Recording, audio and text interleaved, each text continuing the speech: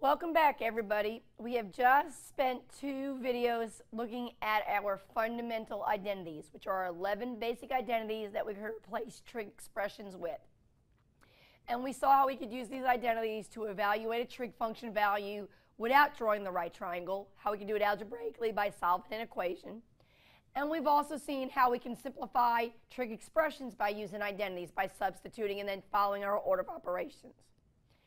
Now, those 11 fundamental identities are very important, and we're going to use those a lot, especially when we proceed to Chapter 6. But those are not the only identities that we have in trigonometry. There are many, many identities where you have a statement that's equivalent to something else.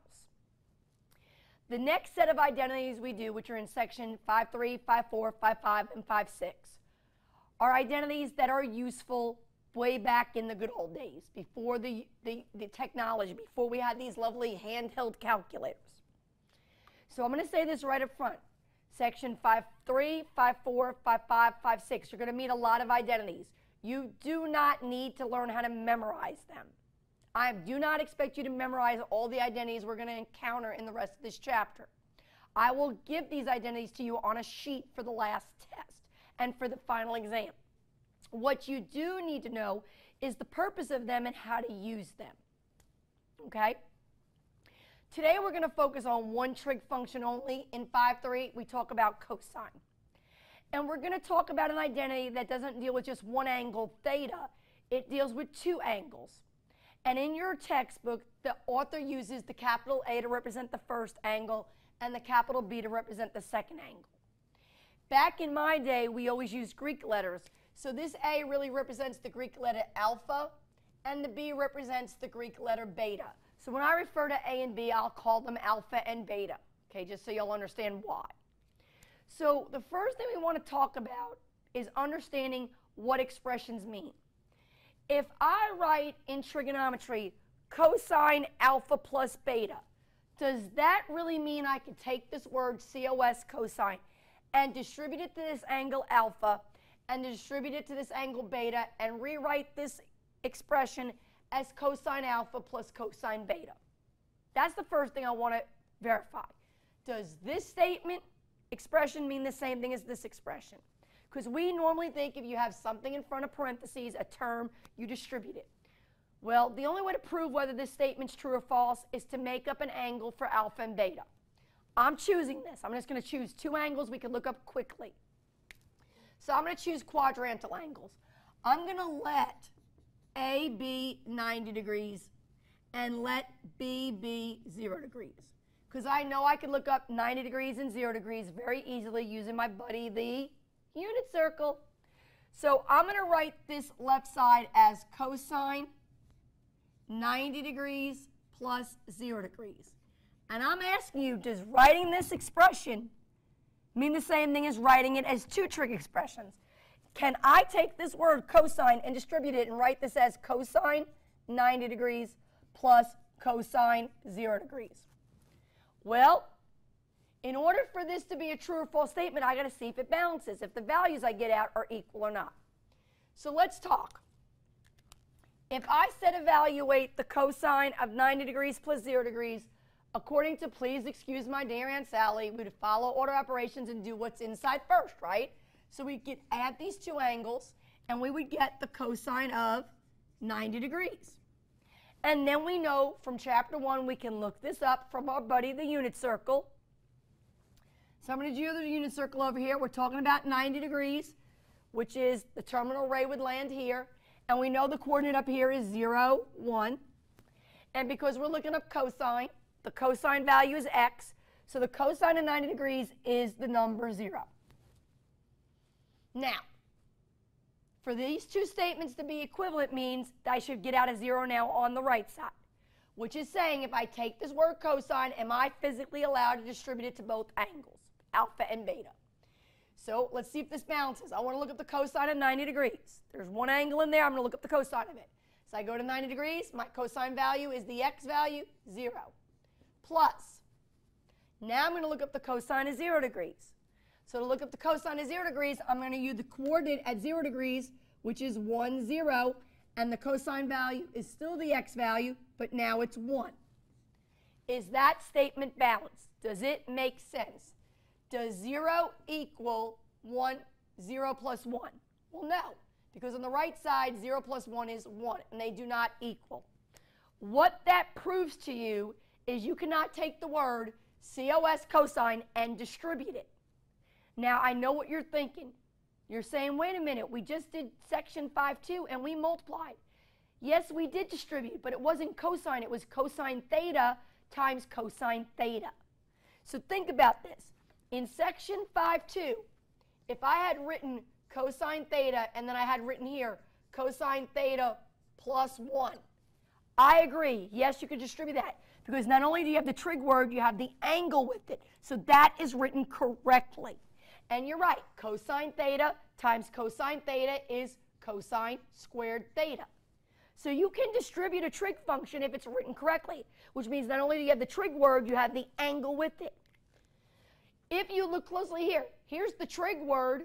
Well, there's no theta because there's really not one angle connected to this. There's two. So that's why you can't distribute just the COS. This is the angle. There's two angles belong to that trig function. There's nothing to distribute. Okay? So what that's showing you is that when I have a sum of two angles, alpha plus beta, it doesn't equal this expression. I can't just distribute COS. So then what does it equal? Well, here are where identities come from. Now they're proving statements are true. In your textbook, it says if you have two angles, alpha plus beta, and you have the word cosine in front of them, what this really equals is this whole right side. Cosine alpha, cosine beta, minus sine alpha, sine beta. Now, I normally don't do this. I normally just don't give you something and say, learn this. However, the proof of this is a little bit long, and we don't have time in the video. I don't want to spend an hour and a half giving you a video where I show you where this comes from. So if you want to see where it comes from, you can look in your book. In your textbook, it shows the development. But what it's saying is when you have two angles with a trig function, the meaning of this expression is not distributing just the trig word, because you can't. The meaning of cosine alpha plus beta is this whole expression. Now, you don't need to memorize that. I'm going to give it to you. What you need to know is how to work these identities. These identities are called a sum and difference identity because we're adding two angles alpha and beta, sum, or we're subtracting two angles alpha and beta, a difference. Okay? Now, there was a practical importance for these. I know right now when I do this with you guys, you're going to say this is so silly. We all have calculators. Yes, calculators are great, but they didn't always exist. Even when I was in school, I know I'm dating myself, we're going back to the 80s. These were just coming out. You couldn't go and find a $5, $10 calculator at Walmart. They were expensive. So we didn't have them in high school. I didn't have them in college. Graphing calculators didn't exist until I graduated college. So the important thing is understanding why did we need these identities back then? Because remember, you can only look up a trig function value, sine, cosine, and tangent, if you know a quadrantal angle, because you have your unit circle, or you know the angles 30, 45, or 60, because you have your special right triangles. So what happens in the 80s if I said to you, hey, what's the value of cosine of 75 degrees? You couldn't do it. There's no 75 degrees on the unit circle. There's no 75 degrees in a 30 or a 45 or 60 triangle. So what we had to do, scary word, we had to think. We had to say, okay, we know we can't look up 75 degrees because it's not on one of our references. How could I rewrite 75 not to be one angle, but two? And the two angles I rewrite them either have to add to 75 or subtract to 75. But I don't want to use 50 and 25 because I can't look those up either. The two angles that I add or subtract have to be off my references. They either have to be quadrantal or they have to be 30, 45, and 60. So everybody think for a minute. How can I rewrite 75 to be two angles that I either can add or subtract? that I know I can look up. Do you got it? Because I do. I can rewrite 75 degrees as 30 degrees plus 45 degrees. Do you agree with that statement? 75 degrees is really 30 degrees plus 45. And I know I can look up 30 degrees off the triangle. I know I can look up 45 off the right triangle. Here's the problem. Your first gut is going to be to distribute the word cosine. You can't distribute the word cosine. I just proved to you you couldn't distribute it. So you have to know, oh my, I am adding two angles. This is my alpha. This is my beta. There's an identity. Cosine alpha plus beta is this whole side. I got the left. I need the right. Make sense? So this statement really means the same thing as writing cosine alpha, cosine beta, minus sine alpha, sine beta. And again, I know I didn't show you where this came from. It's a long development of algebra. You can look for that in your book. All you need to know is how to work this. Well, if you know this is, I have the left side, cosine alpha plus beta. So you got to figure out the right side of that identity. We need to do some substituting. Do we know what A is? Yes, A is 30 degrees. Do we know what B is? Yes, B is 45. Let's sub that in. So this is really the cosine of 30 degrees, cosine of 45 degrees, minus the sine of 30 degrees, the sine of 45 degrees.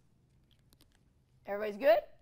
Now, we can look those values up without a calculator because we know how to draw our triangles. 30 degrees and 45 degrees would be in what quadrant? That's right, they'd be in quadrant 1. So, here's quadrant 1. I'm going to draw my right triangle. I'm using 30. Here's quadrant 1. I'm going to draw my right triangle. Here's 45. We have memorized from the beginning of the semester what are the sides of a 30 triangle. The side opposite 30 is 1, the hypotenuse is 2, the other side square root of 3. We have memorized what are the sides of the 45, 45, 90. They're 1, 1, square root of 2. Because we're in quadrant 1, all our values are positive. Everybody's good? Now we go back. How do we look up the cosine of 30? We put our finger on 30. The definition of cosine is x over r, or you can use in words, adjacent over hypotenuse. And now we'll substitute. The cosine of 30 is square root of 3 over 2. Cosine of 45. Put my finger on 45. Cosine is x over r, adjacent over hypotenuse, 1 over square root of 2. We do not write. We know that rationalizes to be square root of 2 over 2. I'm putting a parentheses around that because these two trig functions are side by side, so they are connected by multiplication. Therefore, the fractions are connected by multiplication. I bring down the negative. Now I look at the sine of 30. Put my finger on the sine 30. Sine is y over r. That's 1/2. Do the sine of 45. Put my finger on 45. Sine is y over r, or opposite over hypotenuse. 1 over square root of 2 again is square root of 2 over 2. So what you've done is by rewriting 75 as two angles you can look up, you were able to look up the trig function values. Now you can get your answer. We're going to multiply fractions. Multiplying fractions is no problem. Top times top, bottom times bottom. Square root of 3 times the square root of 2 is a square root of 6. 2 times 2 is 4. Minus 1 times square root of 2 is square root of 2. 2 times 2 is 4. We can't leave that because we need a common denominator because we're subtracting. We have it. It's 4. Here comes the boo-boo. Can we subtract a square root of 6 and a square root of 2? No, they're not alike. You can add a square root of 6 to another square root of 6. You could subtract a square root of 6 from a square root of 6, but you cannot subtract these. These are not like radicans. So you leave the numerator, square root of 6 minus square root of 2. And that is your exact answer. Now, I know what you all are going to do. You all think, I'm not going to do all this work. I'm going to cheat. I have a calculator. I feel bad for you, Ms. Black, that in the 80s you didn't have a calculator and you had to do all that work. We have these lovely tools. I agree with you up to a point. And here's the point. The question said give the exact value. It said don't give me a rounded answer. Here's the problem with the calculator. If you want to type in cosine of 75 degrees, yes, I've taught you all how to do that from the previous lessons. You have to make sure that, first of all, what mode are you in? That's right, make sure you're in degree mode, so make sure your DEG is shown on your screen. And you're right, to type the value of cosine 75, you would hit the cosine button and type behind it 75 and close it.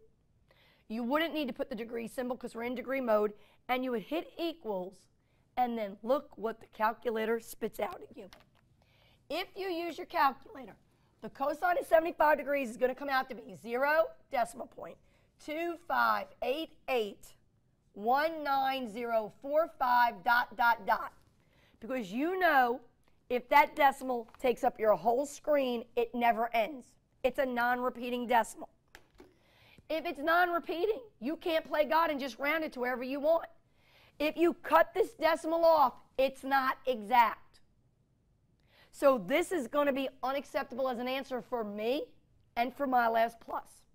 Therefore, you don't have a choice in this chapter but to do all the work.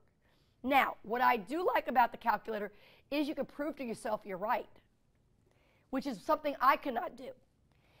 When I was in school learning trig the first time, I had no idea if this is right or wrong. I had to have confidence in my math ability that I did everything correctly. You can check.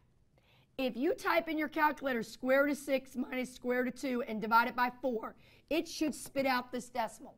If it does, it's correct.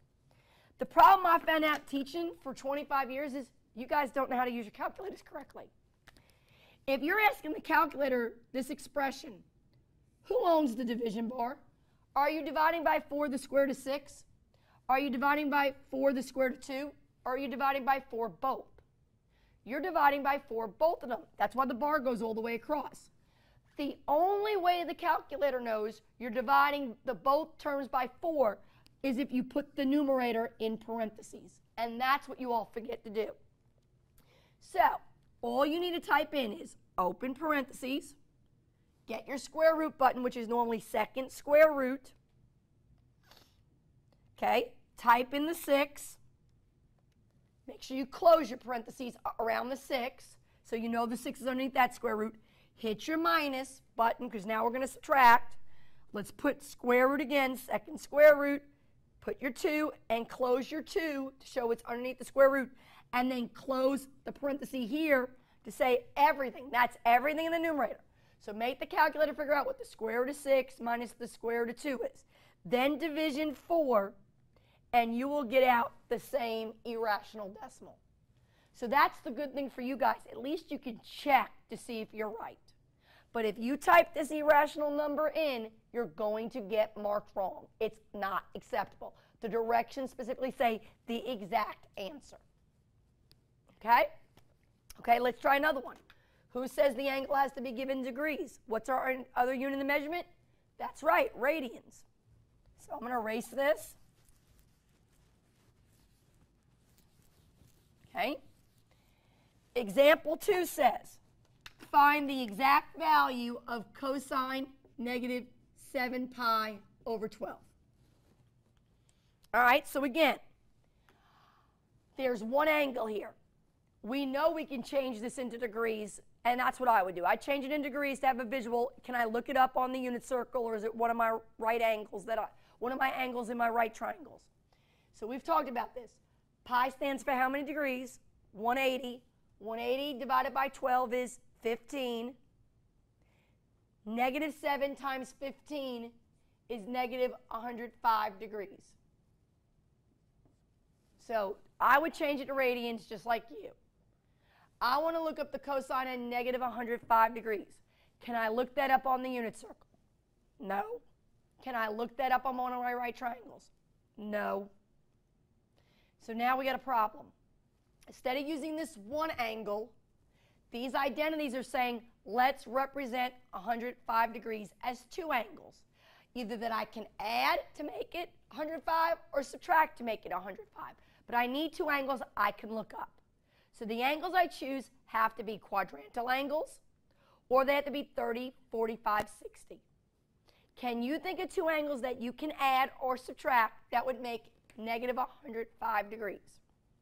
Well, off the top of my head, I'm thinking I'm going to add, because the only way to make a negative angle is to add a negative angle to a negative angle. So everybody think, what two angles can you add together that make negative 105 degrees that are angles we can look up? You got it? I got it. It's negative 45 degrees and negative 60 degrees. You all agree? If I add these two angles up, that adds up to negative 105 degrees. What I've done is I've rewritten one angle, theta, as two angles, alpha and beta. This is a sum, because I'm adding, of cosine. So I have this left side right here. I have cosine alpha plus beta. I know it equals this statement right here. So I write this statement. It equals cosine alpha, cosine beta, minus sine alpha, sine beta. Okay, that's what the identity comes in. What does this equal? Alpha plus beta for cosine is this right side. Now I substitute. I know what A and B are because I have my two angles. So I rewrite this. This is cosine negative 45 degrees. This is cosine negative 60 degrees. Minus sine negative 45 degrees. Sine negative 60 degrees. Why am I putting those angles in parentheses? Because they're negative. I want to make sure I understand they're negative angles. I'm not saying sin minus 45. All right. Well, we have a problem. These angles are negative. So are our triangles in quadrant 1? Oh, heck no. We know that. So, going back, it's all back to basics. We're back to all our definitions from chapter 1. If I draw a negative 45 degree angle, I know my initial ray is on the terminal x-axis, but my terminal ray goes clockwise. So negative 45 would put me in what quadrant? That's right, quadrant 4. And here's my right triangle. The problem is, to work with the right triangle, you need an acute angle. Acute's between 0 and 90. Negative 45 degrees is not between 0 and 90. So think about it. Going back clockwise, negative 45, is like going ahead how many degrees? What are those called, the two angles that land on the same ray, terminal ray? Coterminal. So if you go clockwise negative 45 degrees, it's like going counterclockwise 315 degrees, right? Because when you go and make coterminal angles, you go in a circle 360. All right, well, that doesn't help because trig is a definition between an acute angle. That's still not acute. But we still agree we're in quadrant 4, right? The terminal ray, no matter how you look at it, if you go back 45 or you go ahead 315, you land in quadrant 4. To get this angle inside the triangle, that's called your reference angle. Who remembers the reference angle rule for quadrant 4? The reference angle rule was 360 minus theta. So 360 minus 315 would give me 45 degrees. If you remember, when you use the reference angle rules, you have to have a positive angle. You can't take negative 45 and get a reference angle. What we've already discussed this semester was we learned a quick little shortcut. We said if the angle's in quadrant 4, which means it's negative, its reference angle would just be that angle positive. You just proved to me the cosine of negative 45 degrees. Negative 45 is in quadrant 4, which is the same thing as saying 315 degrees, which is also in quadrant 4. And 315 from 360 is 45. So the reference angle of negative 45 will always be positive 45. So you know our right triangle is the 45-90 triangle. We know the sides. The sides are 1, 1, square root of 2. But in quadrant 4, are all the numbers positive? No. We know the y value goes down, the y value is negative. Now I can look up the cosine of negative 45. Looking up the cosine of negative 45 degrees is really looking up the cosine of positive 45 degrees. So I put my finger on 45. Cosine is x over r. That's 1 over square root of 2, which we write as square root of 2 over 2. Now I want to look up the cosine of negative 60 degrees. So again, if we drew a negative 60-degree angle, our triangle is going to be in quadrant 4 because we're going back 60. But don't mark this angle negative 60. An angle inside a triangle, a right triangle, has got to be acute. So we know if the angle was negative 60, its reference angle is just the positive of that, which is positive 60. And we know the side opposite 60 is square root of 3. The hypotenuse is 2, so the adjacent side is 1. That's what we memorized. If I'm looking up the cosine of negative 60, which is really looking up the cosine of 60, we're still doing x over r. X over r, or adjacent over hypotenuse, we get 1/2. We know both of these functions should be positive because the triangle's in quadrant 4, and according to all students take calculus, C means cosine's positive. All right, halfway done. Minus. Now we're going to look at the sine of negative 45. See, here we are in quadrant 4. Sine is y over r. That's negative 1 over square root of 2, which we all know is negative square root of 2 over 2. We're going to look at the sine of negative 60 degrees, which again is in quadrant 4. Sine is y over r. In quadrant 4, the y value is negative because it's going down. So if we do y over r, we get negative square root of 3 over 2.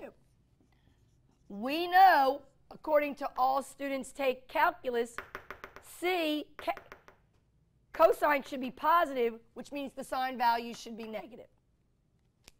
Now it becomes arithmetic. We multiply, top times top, bottom times bottom. We bring down the subtract. We multiply, a negative times a negative is a positive, top times top, bottom times bottom. We subtract, we have a common denominator, so it stays a 4. You cannot subtract the square root of 2 and a square root of 6. They're not like terms, so we just write in our numerator square root of 2 minus square root of 6 over 4. That is the exact answer. Now, if you want to get out your calculator and change that to a decimal and see if that decimal matches, if you do the cosine of negative 7 pi over 12, that's great. Just remember, if you type in your calculator cosine of negative 7 pi over 12, what mode do you have to be in? That's right, you better switch your calculator to radian mode because that's radians. All righty. Let's go to example C. So example A and B are showing you the purpose of why we even needed these sum and difference identities back in the good old days without calculators. Okay? Let's look at C. Expression C says, give me the value of cosine of 40 degrees, cosine of 50 degrees, minus sine 40 degrees, sine 50 degrees. If you look closely at that expression, can you look that up without a calculator? Absolutely not. You can't look up 40 degrees and 50 degrees without a calculator. They're not a 30, they're not a 45, they're not a 60, they're not quadrantal. You can't make them reference angles. They're already in what quadrant? 40 and 50 are already in quadrant 1. They are reference angles. So without a calculator, you can't look up these values. Well, back in my day, you could. You just had to realize that this is one of these identities. Instead of giving you the left side, now I'm giving you the right side. So if you look, I have two angles. I have 40 degrees, that's alpha, and I have 50 degrees, that's beta. So which of these identities with cosine has the minus? Again, if you look, this time I'm giving you the right side. I'm giving you cosine alpha, cosine beta, minus sine alpha, sine beta. So you need to equal it to the left side. So we know that this is really the identity cosine alpha plus beta. Now look at how easy this is going to be. What's alpha? 40 degrees. What's beta? 50 degrees. We do what's inside parentheses first. We get cosine of 90 degrees, and that we can look up. Where do we look up the cosine of 90 degrees? We go to our buddy, the unit circle. We go to 90 degrees. We know the coordinate there is 0, 1. We know the cosine value is the letter x, so the value of this is 0. See how quick and easy that was? Painless. Okay, let's go to example 1D. Okay, 1D, you're given in radians, cosine 11 pi over 4, no, over 12, I apologize. Cosine 11 pi over 12, cosine pi over 4, plus sine 11 pi over 12, sine pi over 4. Okay, so in 11D, again, it's asking you to find the value of all this. With a calculator, sure, you could put yourself in radian mode and type all that in and get a lovely decimal. We don't want that decimal. Okay? What I want you to notice is you got two different angles going here. You got an alpha, 11 pi over 12, and you got the beta, pi over 4.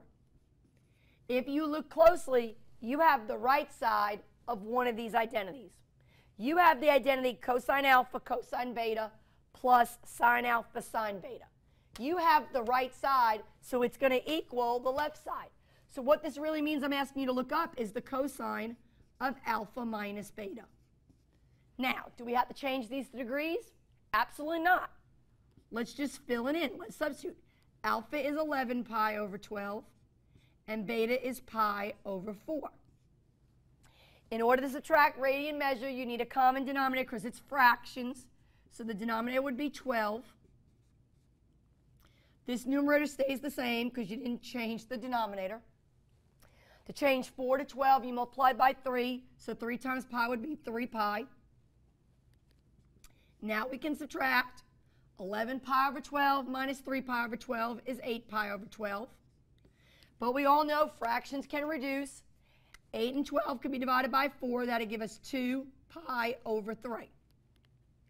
We know what that is. Now to look that up, you're right. We need to change it to degrees. So now we'll do our converting. What is 2 pi over 3?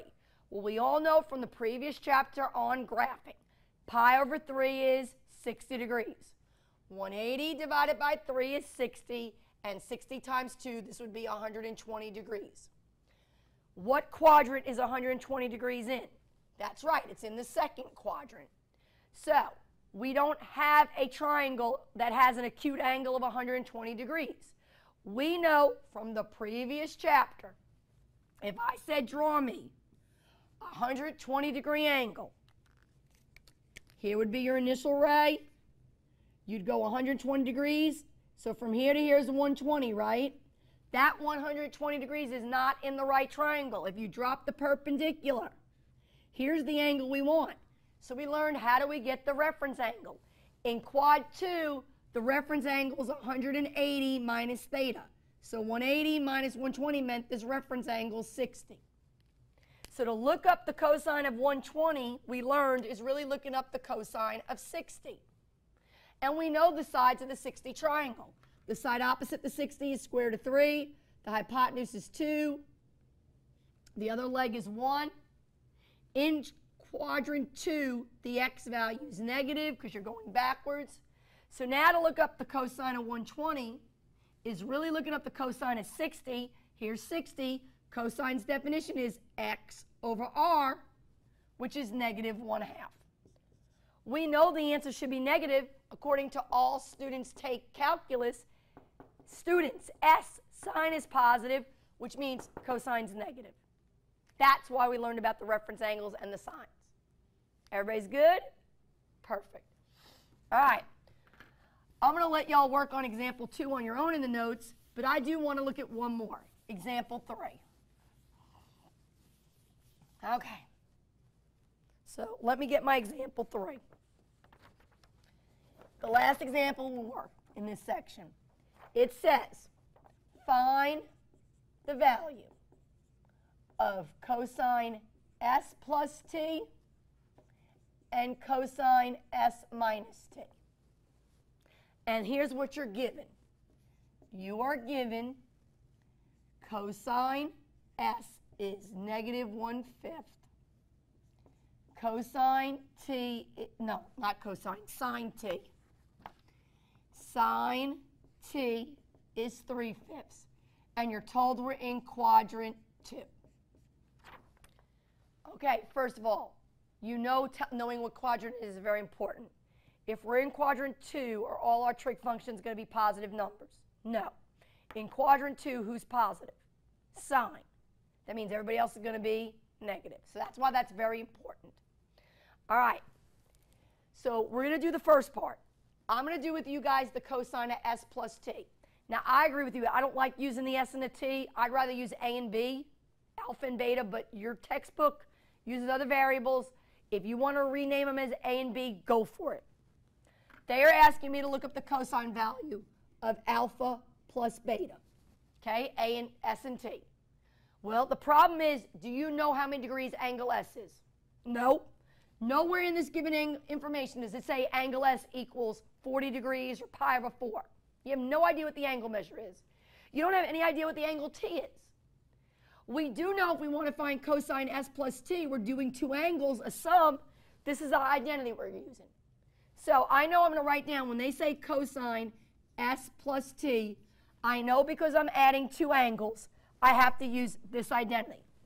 Instead of using a's and b's, they're using s's and t's. So I'm going to write it like that. Cosine s, cosine t, minus sine s, sine t. Now, what makes this different from the previous examples is we don't know the angle measurement. We have no degrees, we have no radians. So you can't replace s and you can't replace t because you don't know the angles. But that's okay. If we go back to the beginning of what trig is a relationship between an acute angle and two sides of a right triangle. They do give us enough information to draw a right triangle. We know what quadrant are we in? 2. The difference here is we're not drawing one right triangle, we're drawing two, because we're talking about two different angles, s and t. Okay?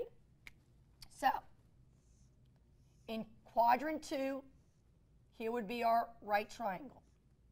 This we're going to label s, because they're saying it's angle s. We know the cosine value is negative 1/5, which makes sense. In quadrant 2, cosine should be negative. We know the definition of cosine is x over r. So we know our x side is negative 1. We know our radius is 5. How do you get the missing side of a triangle? A right triangle, we do Pythagorean theorem. Instead of using a squared plus b squared equals c squared, we write x squared plus y squared equals r squared. Everything we learned is coming back. It never goes away. X is negative 1. Y we don't know. R is 5. Negative 1 squared is 1. 5 squared is 25. We subtract 1. We get y squared equals 24. We square root both sides. Y equals positive and negative. Every square root has two solutions. The square root of 24. Can you leave the square root of 24? Oh, heck no. You got to break that down. What perfect square is in 24? 24 is really 4 times 6, right? So we know the square root of 4 is 2, so a 2 would come out, and that would leave inside the square root of 6. Now, we don't use both plus or minus, because in quadrant 2, the y value is going up, which means it should be positive. Okay? Now, we're not done. You have another acute angle, t. So you have to draw another right triangle in quadrant 2. So I'll draw that one here in orange. So again, we have a triangle in quadrant 2. Now we're calling this acute angle T. They give us the sine definition. Sine is y over r. So we know the y value is 3. We know the radius is 5. And that should make sense. The sine value should be a positive number because we're in quadrant 2, where S, students, sine is always positive. To find the missing side, again, we would do x squared plus y squared equals r squared. But if you did a good job and memorized from the beginning of the semester, that is one of your triples. That's the Pythagorean 3, 4, 5. I know one side is 3. That means the other side is 4 because the hypotenuse is 5. We know because this is the x value, it can't be positive. It's got to be negative because you're going back 4. So we know, I'm just trying to make a connection. We know when we're given trig, and we're not allowed to use a calculator. You know, it would be great if we go in our calculator and hit second cosine and type this fraction in, make it a decimal, and have the calculator spit out an angle. We've done that when we did chapter 2 and 7. when we're solving all those word problems. But you're not allowed to use a calculator now in Chapter 5. So there's no way we can change this to a decimal in our head, which we know is 2/10, and know what angle spits out the cosine value in negative 2/10. So if we're not allowed to use a calculator, all we can do is go back to our definition. Trig is a relationship between an acute angle and the sides of a right triangle. Now, if you look at these pictures, we can answer all 4 of these expressions. We know the cosine of s. It was given. The cosine of x gets replaced with negative 1/5. I want everybody to look. I didn't replace the angle. I didn't replace s with 1/5. We don't know angle s. We know the trig function value is negative 1/5. We know the cosine value of t. Even though it's not given, put your finger on t. Cosine is x over r. We get negative 4/5. And those are side by side connected by multiplication. Bring down the minus. The sine of s. We weren't told that, but we can look it up. Put your finger on s. Sine is y over r. 2 square roots of 6 over 5. The sine of t we were given. The sine of t is 3/5. So if you're not given the actual angle measurement for the 2 angles, it's okay. You draw yourself 2 right triangles. What I want to make sure everybody does not do is a careless mistake. When you say cosine s is negative 1/5, you're not saying that's angle s. You have no idea how big angle s is. You don't know if it's in degrees or radians how big it is. You know the relationship between the 2 sides. So when you do your substitution, you're not replacing the angle this time. You're replacing the whole trig function. Now, this becomes arithmetic. We're multiplying. Top times top is 4. Bottom times bottom is 25. We're multiplying. Top times top. 2 times 3 is 6, square roots of 6. Bottom is 5 times 5, which is 25. Now we'll subtract. We already have a common denominator, 25. You cannot subtract 4 and 6 because it's not 4 minus 6. It's 4 minus 6 square roots of 6, so you leave it like that, 4 minus 6 square roots of 6. And that is the exact answer. There is no way on earth you are getting that answer out of a calculator. The only thing the calculator can do is spit out a decimal. You can't even type this one into the calculator because you don't know what angle s and t are. So you have no choice but to do all the algebra involved. Okay, I'm going to let you finish by doing the cosine of s minus t so you can practice. I'll see you in the next video where instead of doing a sum and difference of cosine, now we'll do the other trig functions, tangent and sine. See you then.